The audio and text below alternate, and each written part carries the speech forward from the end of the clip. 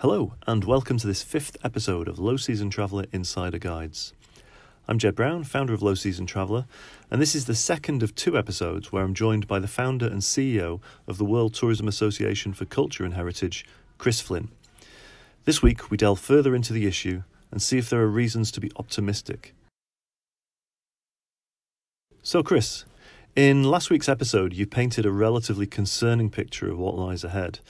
In general, how optimistic are you that our future generations are going to be able to enjoy the rich diversity of culture and heritage which we have had the privilege of enjoying during our careers? Yeah, we've kind of taken it for granted, haven't we?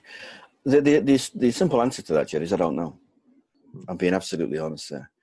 3 days ago, the Turkish government, the Turkish tourism minister of culture, stood up and they announced that they'd achieved about 40 million visitors in 2018. Fantastic, great result.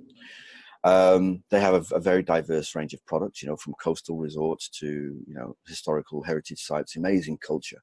Turkey is an amazing place. But what disturbed me, and I'll be writing to them about this, is that in the same breath, they announced that they wanted to almost double that figure by 2023. That's 4 years away. So how can you go from 40 million visitors to 70 plus million visitors in 4 years and have all the bells and whistles in place, get all the institutions and everybody affected and all the key decision makers and all the different government departments and institutions all on the same page, all the cogs turning in the same direction in 3 years? It ain't going to happen. He said in the same brief, and I'm not having a go at him here because this is all full of good intention. But as they say, the road to hell was built or paved with good intention, right? He said, he made the point in his speech that 5,000 stolen works of art have been returned to Turkey that should never have left the Turkish shores. I agree. He said that 2,000 more are actually being repatriated as he speaks. So we're talking 7,000 pieces of art. Now, wherever these pieces of art were, whether they were in museums or in private collections, they would have been protected. No one's going to destroy them because of the value of these particular things, monetary or otherwise. So how can you have millions of people? Because the next part of his speech was, we're going to drive tourism growth through increased access to our historical and archaeological sites. So can you protect 7,000 pieces of art on one side that should have never left the country and have 1 million people trudging all over your archaeological sites and thinking, hey, they're going to remain the same? So this is what I'm saying. The mindset needs to change. The way we consider things need to change. It's not about growth. It's about growth, but it's about growth in a way that is going to sustain and protect what we have for future generations. It's this kind of argument that from what we heard from Turkey a couple of days ago is happening all over the place, and it's purely out of coming back to this short-term KPI mentality, where on my watch, I want to increase by 30 million visitors. Wouldn't that look great on my resume? Got to get away from that. It should be, on my watch, I'm going to limit access to this, and this. I'm going to attract the people who want to visit here. I'm not going to market this broadly around the world. I'm going to target this through the Smithsonian or the Victoria and Albert Museum. I'm going to ensure that what I do, everything I do is there to protect what we have, but do it through promoting it in a completely different way. It's not access all areas anymore. It can't be access all areas anymore. It has to be restricted for the right purposes. And look, it's clear that governments have a huge amount of responsibility on this, and like you say, there's no blame on this. Everything that's been done has been done with the best intentions, as far as the knowledge would have it. What about the private sector? Obviously, the private sector in terms of tourism, the tourism industry, it's the likes of the hoteliers, for example, the tour operators. They're also culpable in all of this, and they also have a huge responsibility. So I know that hoteliers obviously lobby governments in order to get new properties put up because they need to grow. They've got their KPIs. They need to get more hotel beds in more parts of the world. what role do they have in this? And are you working with the private sector in this way? Yeah, we're trying to. I mean, as private sector industry, we seem to think that we have a social license to operate on our terms. We don't. We may have had, but we don't anymore. We need to. We really need to take not just one breath, but a series of breaths and start to look at the impact that we do. As I say, tourism can be a fantastic economic asset. You know, it's a great employer, the infrastructure, all this kind of stuff. So it increases wealth, but it can't be wealth at all costs. We don't have a social license to operate. We can't just do that. We need to justify why we're doing things. I'm doing some work in the Pacific on a destination in the Pacific at the moment. And this is a series of islands, the most beautiful part of the world. 992 islands. It's got this particular country, and they have a completely blank canvas. Currently, they only get 7,000 tourists a year. This for 992 islands, right? So you can imagine it's quite amazing. But they became aware, or I made them aware very early on, that the unique thing that we have as destinations is culture. You know, in a homogenized society that we live in right now, where everything's the same and all the high street stores are the same and all the brands that we have in our kitchen are the same. In the future, the only thing that will separate us from the rest of the world is our cultural identity, that invisible skin that we wear that tells people instinctively who we are. So when I spoke with this particular destination and they were seeking investment, I said, you need to get the right tourists. You need to get the right investment. It can't be investment at all costs. You don't necessarily want a high rise on the beach. I know we've heard all this before. So as part of their investment portfolio, they have two catchphrases which we worked on together. One is invest to protect. So whoever invests in their community is there to protect their culture and heritage, and invest to preserve. Mm-hmm. So these are the two phrases that they use in all their investment IM documents and portfolios, and anyone who steps into that community has to follow the principles and the procedures of government, because they realize that is their key asset. That is their key point of difference for the future. And anyone who just wants to build whatever, not interested. Even though we've only got 7,000 tourists, we're going to build this on our terms. And that's the kind of approach we need to take. Yeah. So where we have, you know, a destination that might have massive over-tourism in one particular area, then dispersal is a good thing. We know that, but it can't be dispersal at all costs. Yeah. Because what we're actually, again, that we're seeing, and this is happening all over the place, is if we've got too many tourists here, let's put them over there. Well, good in theory, but again, unless you've got a plan. There's a destination in India, in the Rajasthan area, Jaipur, mm-hmm. suffering from serious over-tourism in peak season. Seasonality is another issue. Their idea, and again, this has been done with good intentions. It's just a little bit crazy, in my opinion. Their idea was, let's build some road signs, and let's put these road signs on the roads as people are approaching Jaipur that says, hey, do you know there's little hamlets over here? Do you know there's historical sites over there? They're directing people into people's homes and villages and towns that have had no exposure to tourism whatsoever. They don't even know what tourism is. They just happen to have these amazing archaeological sites that they've grown up with, like me and my Roman bridge. Yeah. So what's going to happen? You know what's going to happen? People are going to step in and they're going to go, okay, there's money to be made in this. You know, Mr. Brown, you've got this beautiful thing on your property here. If I give you X, can I get access to that exclusively? You're not going to know what's going to happen there. The fact is, they'll give them a tiny amount to get access to whatever. And then once that has been exploited, once that's been probably destroyed, Mr. Brown's left with nothing. It's gone forever. And then move down to the next town. And that's because we're not facing up to the problems that we have created. We're not facing the problems head on that we have caused through driving traffic, either through peak times or whenever, in a manner that has balance. It has a balanced approach. It's all been a me kind of attitude that has driven this, and that has to stop. And the thing is, once we have a problem, then don't just make it up. Don't just get in a boardroom and sit around with a few people and put your hand up and say, hey, how's this idea? You need to work with organizations like us. Ironically, you're going to find this hard to believe, Jed. We are the only organization on the planet that specializes in this. When you talk about 1.8 billion tourists, and you have one organization from tourism that specializes in this protection of heritage and culture. It's hard to get your head around that, isn't it? It's absolutely incredible. Yeah. And that was done out of necessity because it didn't exist. So as I say, I didn't do this to become a hero or a missionary. I did this because we do have probably 5 years to get things in place to start turning this bloody big ship around. And it's not easy. So that's why, that's why I'm doing this call with you, Jed, getting up at bloody 5:30 in the morning and making myself a cup of tea. I don't mind doing that. It has to be done. It has to be done.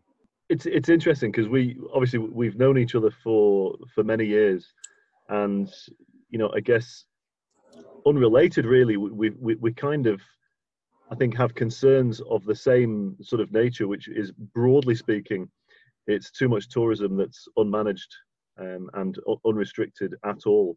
And that was exactly what was going through my head with low season traveller. Now, my own take on it was that over tourism, which is the phrase which seems to be coming up time and time again, over tourism is essentially, for me, a large part of that is to do with seasonality, which you touched on there before.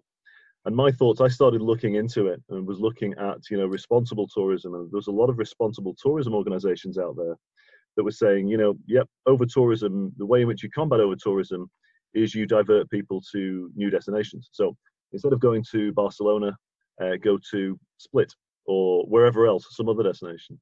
And that didn't sit right with me, because I feel like that other destination, the smaller destinations that aren't getting as much tourists, exactly your point, really, they're not ready for it. They're not prepared for it.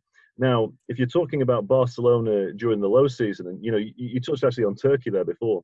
I had a look at the stats for Turkey over the past couple of years, and it's something like 80% of their tourism is between May and the end of October. 80%. So that means that there's a capacity during the winter months, which is absolutely huge. So therefore, they've got the infrastructure for all of those tourists, and they've got the beds, they've got everything to do with the whole tourism offering, but they haven't got the tourists there in the winter. So for me, my solution on that was, well, actually, if you can start as an industry to promote the low seasons in these destinations that are already geared up for tourism, then that is one way of easing the situation. What's your take on the seasonality issue? Okay, two things that I took from that. One is this idea to just shuffle people around. Too many here, let's put them somewhere there. That's just moving the problem. It's not fixing the problem, and that kind of idea is what got us into this trouble in the first place. The whole idea of seasonality is a really interesting one, and what you're doing is bloody smart. Now, let's get back to Turkey again. They made the announcement they made 2 or 3 days ago focused on two key areas. One of them was growing this number, or to grow this number. The two key areas. One was to give greater access to their historical sites. The other one was to do away with seasonality. Now, first destination I have seen or heard saying that. So they want to get away from this peaks and troughs. They want a more balanced approach. So they are actively starting to look at this. Now, this is a really smart move, really, in my opinion. To counter that, we have situations with other institutions or other sort of institutional thinking that says, what about the education sector? What's driving peak? It's education. It's kids at school. Yeah. So my daughter breaks up from school, the price will go from $200 normally to $1,000, whatever it is I'm buying, because we know we can put that out and we're going to fill that aircraft, or we're going to fill that cruise ship, or we're going to get more people through our turnstiles, right? Interestingly enough, the school that my daughter goes to here in Sydney, a lot of what she does is online. So the assignments that she does and the homework that she does is online. So whereas you and I probably, did our homework, if we did our homework on a slate. Yeah, and handed the slate into the teacher the following morning with an apple, that's gone now. My daughter has to submit her homework by 7:00 the night before online. So, and her school holidays, like now, all her assignments are done at home, online, and submitted before she gets to school.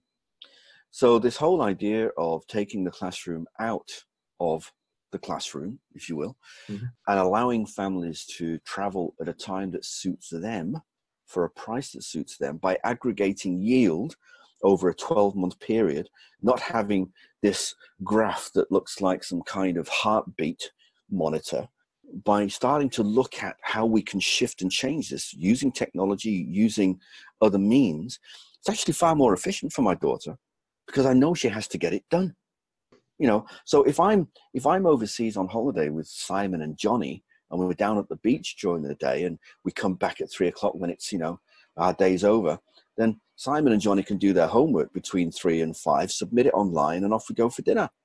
Yeah. That kind of idea I think, is something that we need as a society to factor in. We have the means to do it.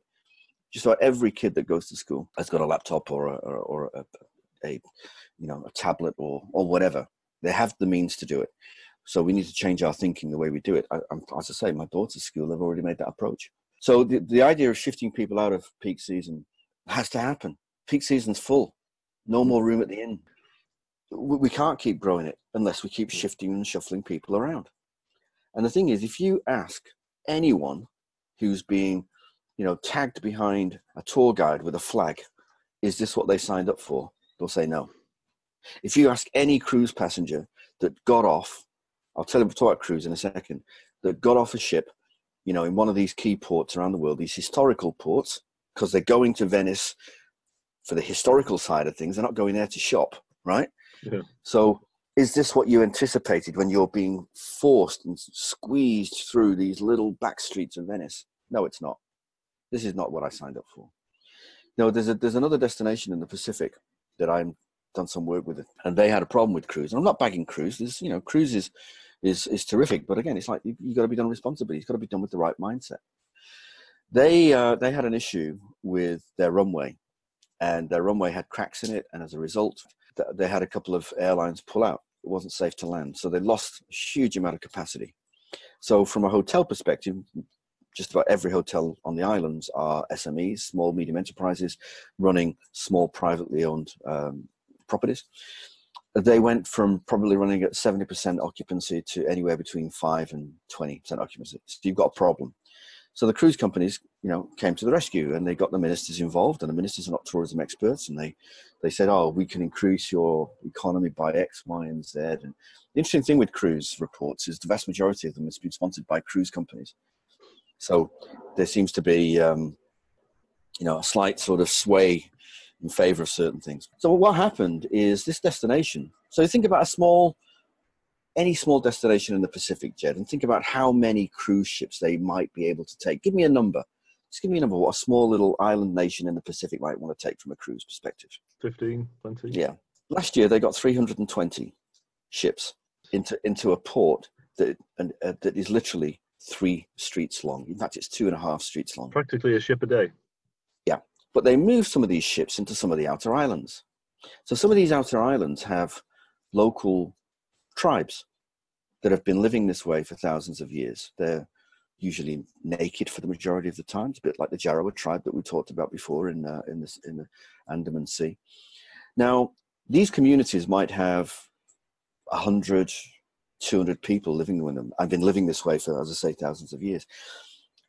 What does it do to your psychology, to the way you think, when you see a 2,000 berth ship turn up on your doorstep out of nowhere 3 times a week? How can you ever go back to the way you thought before? It destroys not just the culture, it destroys the very way they think. I'm not going to get into some of the problems that have happened in this particular destination, but their minister used 2 phrases to me. when I met with him last time. He said, we are in distress and we are fatigued. And that was caused through over-tourism driven by cruise, and cruise finding an opportunity that they could exploit. Let's be completely open and honest about this. They weren't thinking of the culture. They weren't thinking of protecting that destination. They were thinking about how much money they could make out of that.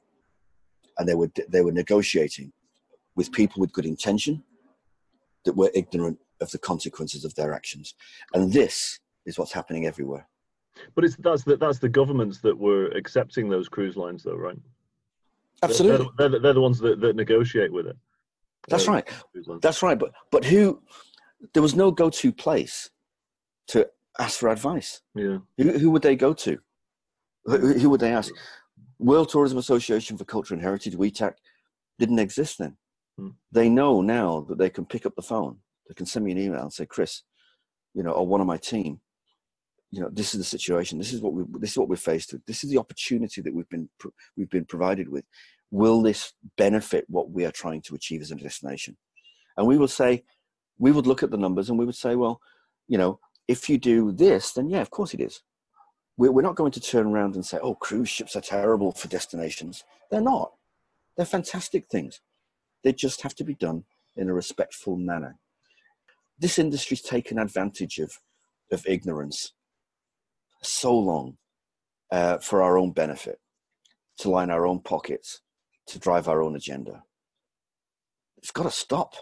Otherwise, we're just going to become the next plastic in the ocean. When you say, the cruise industry can be, a good thing for tourism, talk me through that, because that's one thing. First of all, I should admit, I've never been on a cruise in my life. I have, in the past in my career, had an interest in the cruising industry, although I've never worked within the cruising industry. I know it's growing hugely all over the world. The penetration is still low, but there's seeks to grow it further, certainly in Asia Pacific. To be honest, I never really understood it, because I used to speak to some of the tourism guys in the South Pacific, the Caribbean, everywhere else. And if you report of call on these cruise routes, I don't understand what really the upside is, because for most of them, the trips on the island are booked and paid for on the cruise ship. So the money stays there. They get off. They go and have a quick look round on this tour that's been booked through the cruise company, which the cruise company get the money for. Then they come back on the ship to eat and also sleep as well. And the ship, after arguably polluting the waters, then disappears. Talk to me about the upside of cruising for a small island that's on a port of call. Okay, well, you've basically highlighted most of the things that I think as well, and I've never been on a cruise. I think the first thing that you need to look at with cruising, and this is something that destinations don't necessarily, certainly emerging destinations don't necessarily think about. People go on a cruise to go on a cruise. They don't go on a cruise to go to a destination. They're going to go on the cruise that fits their pocket. Mm-hmm. And if that cruise takes you to Timbuktu or the Caribbean or anywhere else, they're not really that bothered. If they get off and spend a couple of dollars here and there locally on the shore, that is the economic benefit that goes to those communities. Now, in small economies, if you had a handful of cruises, if you were to get one cruise a month to some of these smaller destinations in the Pacific or elsewhere, then people would get off that ship. They would see the real product. They would see the real destination, and they would share with the local communities. That's the upside. What happened in the destination I was just talking about is because the local people weren't being employed because of the issues with the runway, they saw these big vessels coming in and they were all scrambling to try and make $1 out of it. This caused in-tribal fighting and literally riots on the shore. So the cruise company said, don't get off unless you are going on one of our tours. Don't worry about buying the local artifacts. You can buy them on the ship. The local artifacts actually came from Bali. Really? And again, that was told to me by the minister. So there was no economic benefit to the local communities there because it had been done completely wrong.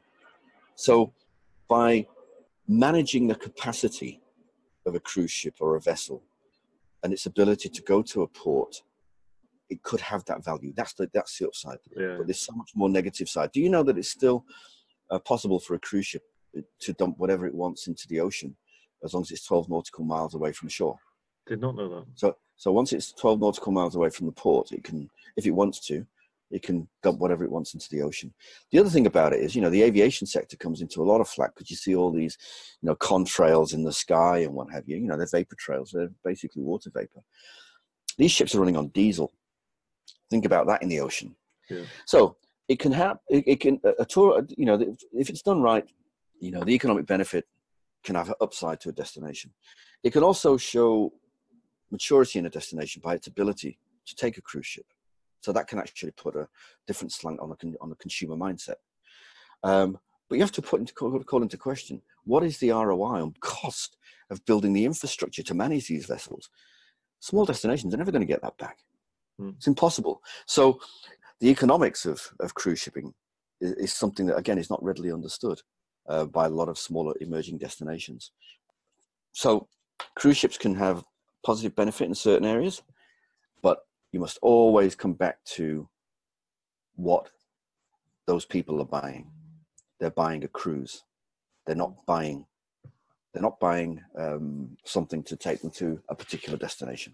I think it's that thing, isn't it? Where again, I think collectively as an industry, we need to think about the destinations and the communities in the destinations before we think about the holiday makers, the travelers. And I think we've always put the travelers first. So if the market, wants to go to Vanuatu, then we need to build hotels on Vanuatu. And the starting point has always been what the travelers want, what the market wants, rather than putting the communities first and the destinations first. Yes and no. I agree with that. I think the focus has always been on the bottom line. Yeah. It's always been on what we make. What's the upside for us? If this is my business, what can I make by going to, as you say, Vanuatu? Can I make money on that? Is it worth my while? There is never any discussion in any boardroom that I've been in where it says, okay, if we do this, what is the consequences of our actions? What happens if we go from running 16 cruise ships a year to running 120? Because at the moment it goes, okay, well, we can maximize our revenue on this and we will make X amount of dollars on every port of call that we do on this particular cruise. If we multiply that by 10, we're going to make X. Wow, fantastic, great for the shareholders, great for my bonus. What are the consequences of our actions on the communities that we affect? That has never been a consideration. If it was, we wouldn't have the problems that we have in Iceland. We wouldn't have the problems that we have in Barcelona, Dubrovnik, Venice, and other destinations like that. In certain areas like Rapa Nui, that's just been purely down to miscalculations, misguided information, and a lack of understanding of what will happen if we do this, all done with good intention. So, there's two ways of thinking on this, but everything has been usually driven by profit and yield, as opposed to consequence and action. Yeah. So probably fair to say that the World Tourism Association for Culture and Heritage is serving communities rather than shareholders. Oh yeah. Oh yeah. Again, nothing wrong with making money. Yeah. Absolutely nothing. The world needs to that. I mean, a sustainable thing in the environment, when we talk about sustainability, is making money. Because if you don't make money, you don't make profit, you can't exist. It's what you do with it that matters and that counts. It's how you reinvest that money and that profit. It's how you share equitably with the money that you make from communities to ensure that they can survive, that they're sustainable, that you improve their livelihoods. That's the difference. And that is what's never been considered by tourism, in my opinion, is the fact that what do we need to give back to ensure that we protect things for the future? That has to change, and it has to change quickly. Otherwise, well, we're already in trouble, Jed, and we've got to change the way people operate, the way people think, and do it for all the right reasons. Something has to change. Chris, on that note, I think we'll start to wrap things up, conscious that you're looking like it's getting warm over there as the sun's getting up and it's getting a bit later in the day. Yes, it's already, I've not even looked at the temperature yet. It feels about 40 degrees. I'm not quite sure what the temperature will be today, Jed, but it'll be warm. It'll certainly be warmer than where you are. I can guarantee that. Absolutely sure of it. Chris, a pleasure as always. Thanks a million for your time. If people want to find out more, they can go onto the website, which is www.wtach.org. I'll post up some of the links to some of the blogs and articles that you've written as well up onto the podcast page, so that if anybody wants to find out more information, they can get it from there. Absolutely, Jed. It's always lovely to talk to you, mate. And anything that I can do to support you, and if we can work together on certain issues, that'll be great. Perfect. Thanks a million again, Chris, for your time. Appreciate it. And that's a wrap. Huge thanks again to Chris for sharing his insights with us over the past 2 weeks. And you can find out more info and links about the work of WTACH in the podcast description and on the lowseasontraveller.com website. As always, if you've any feedback or comments on these issues, or if you'd like to see an issue or destination featured, please do email us at lowseasontraveller@gmail.com. And if you enjoyed the podcast, don't forget to share it with your friends and social networks. Look out for the next episode on iTunes and Spotify, or even better, subscribe and receive it automatically. It's free for everyone, as we believe that travel is better without the crowds.